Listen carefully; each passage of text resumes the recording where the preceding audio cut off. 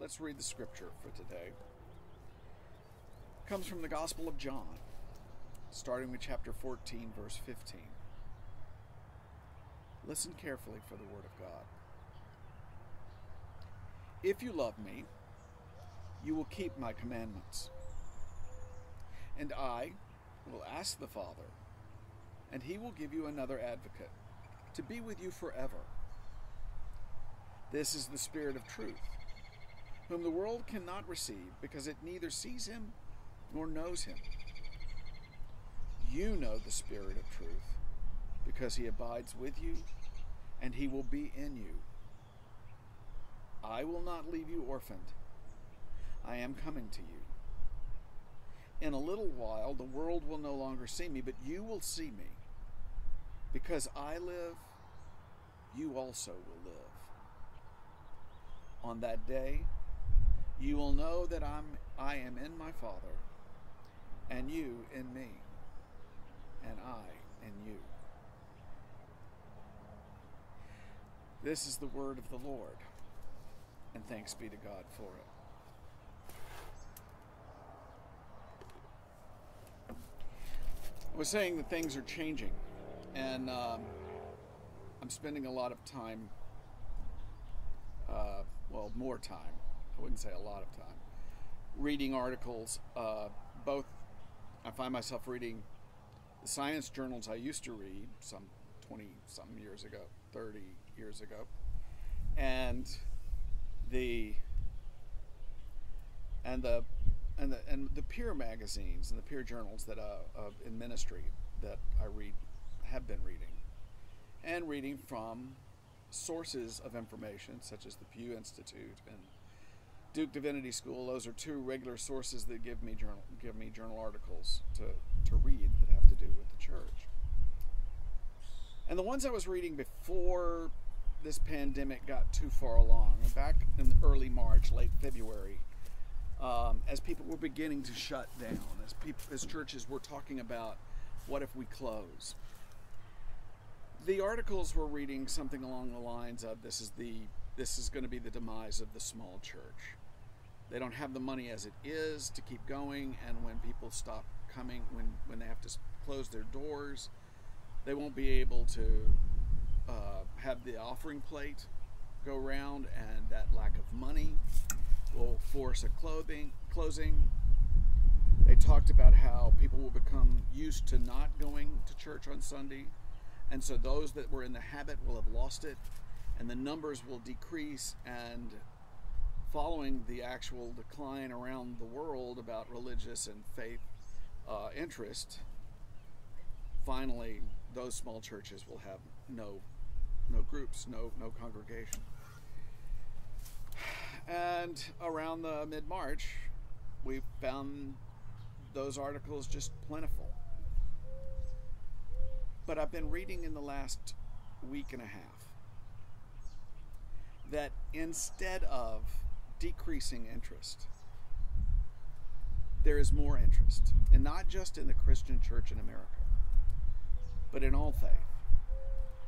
Religious groups are beginning to find that they have more people watching in on their services, even though they are distant or digital. More people who are engaging in the spiritual life, learning more, trying to gather more information. More people seem to be becoming more in tune or looking for a spiritual experience in this time than before. For instance, in Britain, which when I was in seminary, I think they had maybe 10% of the population was involved in a church. So that's in the early 90s. It had gotten in single digits, I think, by the 2000s. Well, they've increased. Now it is 1 out of 4 folks in Britain are engaged in watching church, digital church. And we're talking about church, not spiritual gurus or anything. We're talking about faithful church, the Anglican Church, the Catholic churches, Presbyterian churches, the churches over there, and digitally they're chiming in, they're looking in, and they're even watching specials on television, documentaries and stuff. Their interest is blooming. Articles are being looked through to the tune of 1 out of every 4.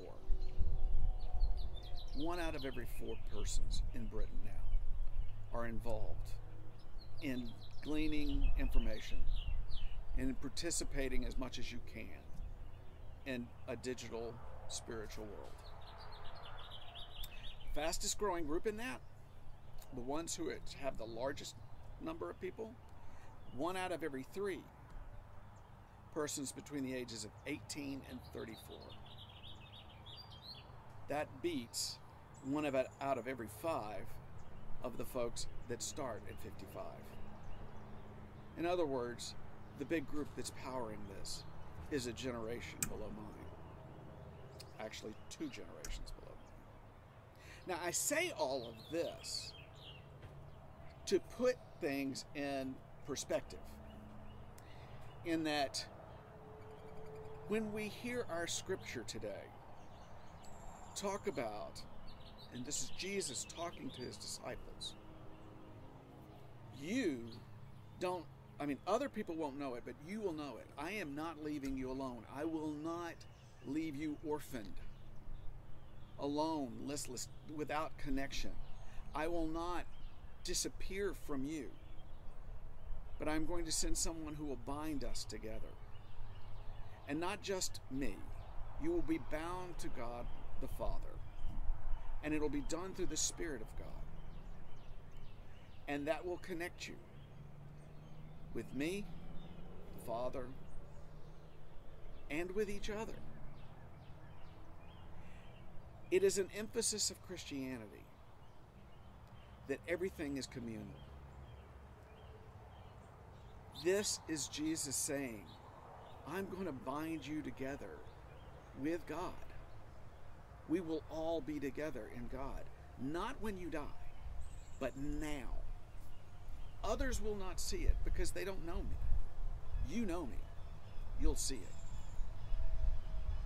Well, I think Christ is making, well, I don't mean this literally, of course, but I think God is very present in the world right now. I think God is being seen more and more. For one thing, we don't have the distractions. We're not all able to find some place to go and something to do and keep us, to keep our minds occupied. We actually are down to what we have. And what we have is technology that allows us to be with each other through digital means. And all that use is up. That's going up very high. Well, I don't know how high, but I know that it's going up. The last things I heard that the increase was a definite, significant increase in digital use, and I can believe it with all the new apps that are coming out.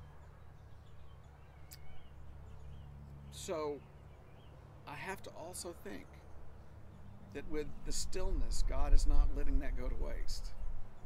With our having nothing else to distract us, I think we're beginning to see God. And those that have just noticed are realizing that God connects them to a greater community.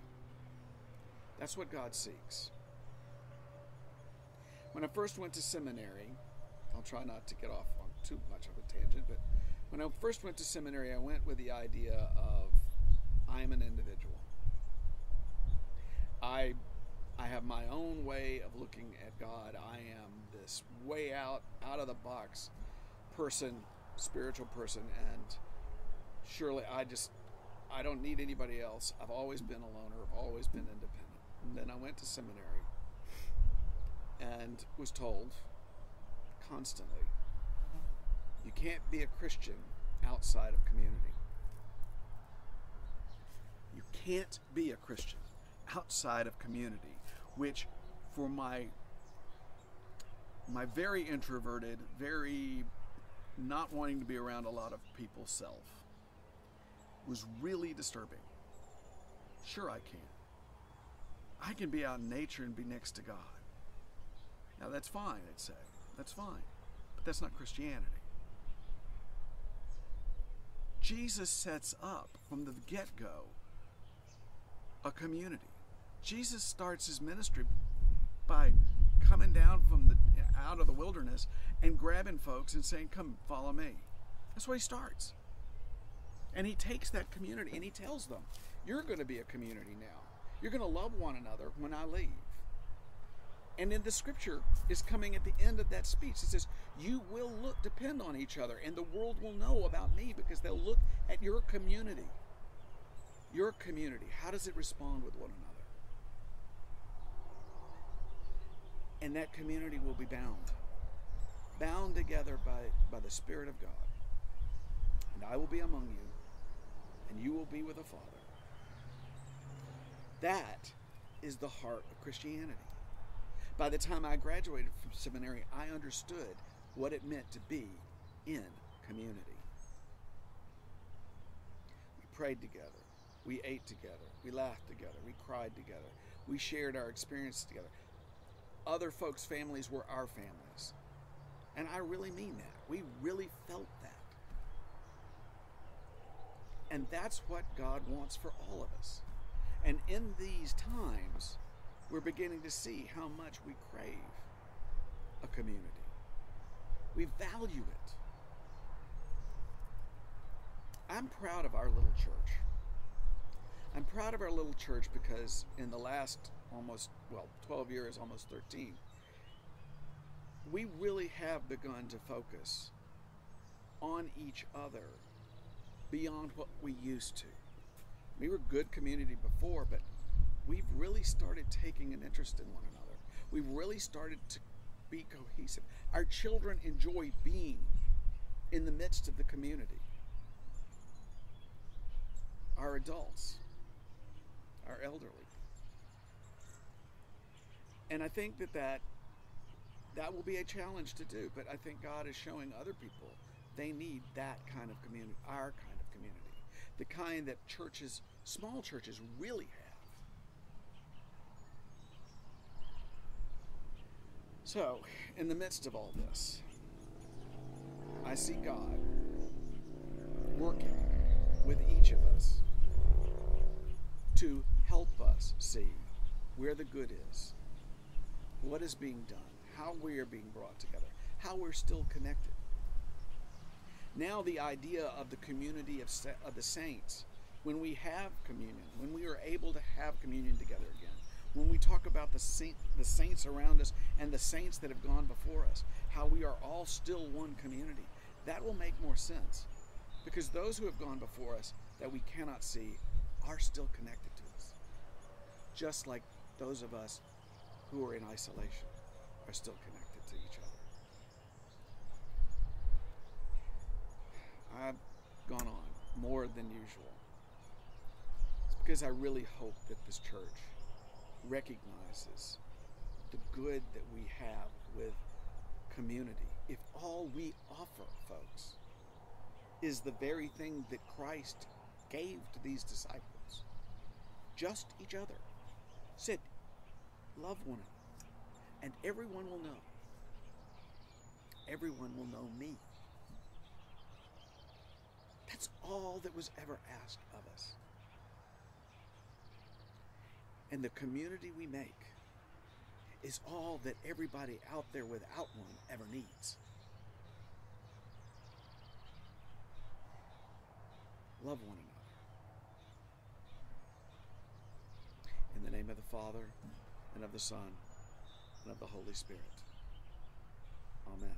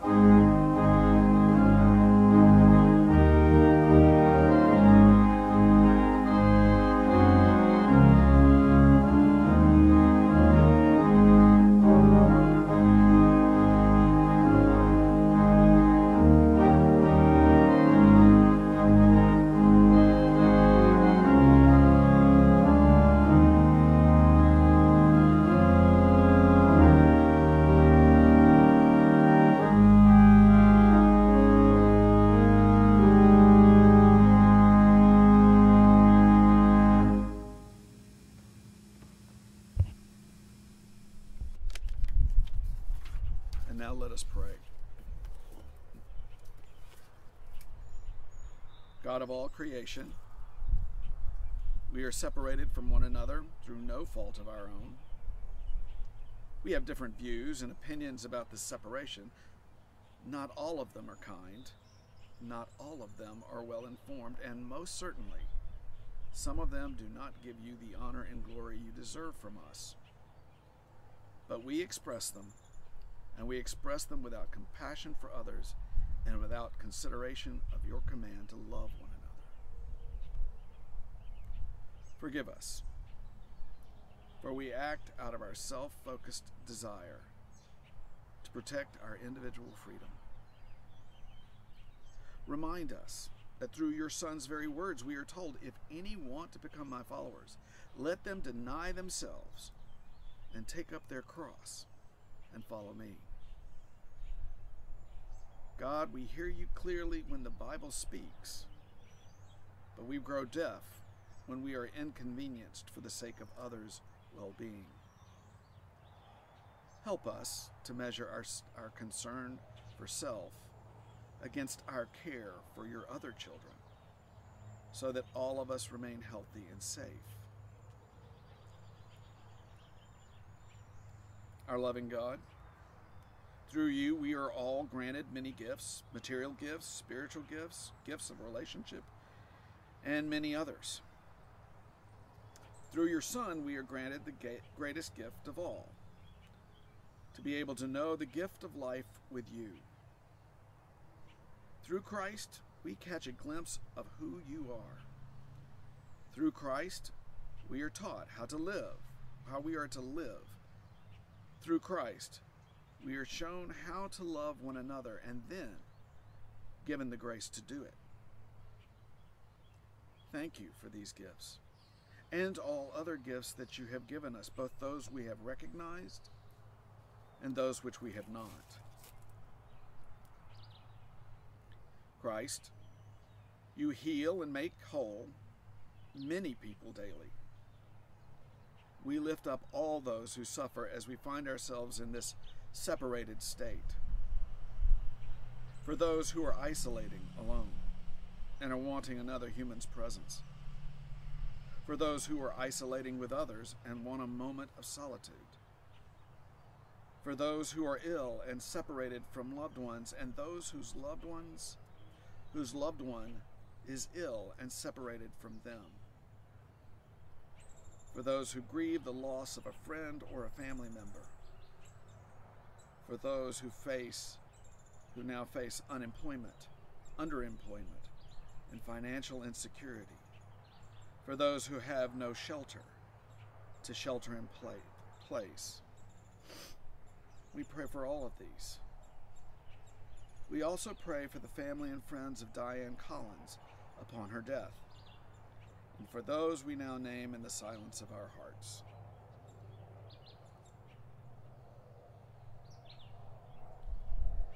Jesus Christ, our Lord, grant them peace, comfort, healing, and wholeness, all according to your will. And finally, Holy Spirit, come into our individual hearts and bind us all together into the one body of Christ. Bind us, heart and soul, with one another so that we become your heart and hands in this world that so desperately needs you now and in the days to come. We pray all these things in your name through the one who taught us to pray. Our Father, who art in heaven, hallowed be thy name. Thy kingdom come. Thy will be done, on earth as it is in heaven. Give us this day our daily bread, and forgive us our debts, as we forgive our debtors. And lead us not into temptation, but deliver us from evil. For thine is the kingdom, and the power, and the glory forever. Amen.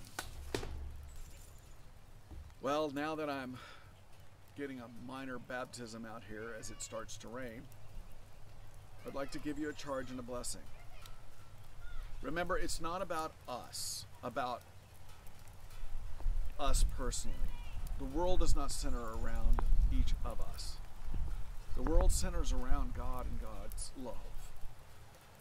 So be that love in the world, even if you are separated. Find ways, because as you practice it now, so you will be able to practice it later.